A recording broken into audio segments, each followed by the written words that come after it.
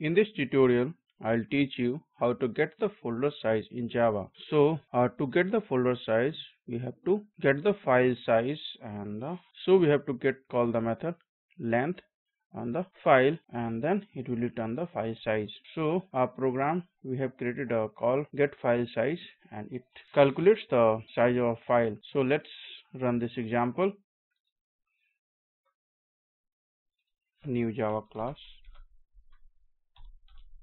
and we can copy the code from here.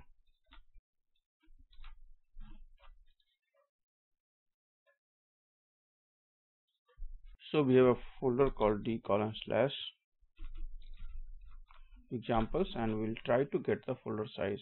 So right click and then run as Java application. So this folder has got 23 folders and 17 files, and the size is 7442 bytes. So you can use the length function on the file to get the size of a file or directory, and then we can sum up all the size of a file in the directory and then return the final file size in bytes. So thanks for watching the video, and you can visit our website and learn from these tutorials. Also subscribe our channel.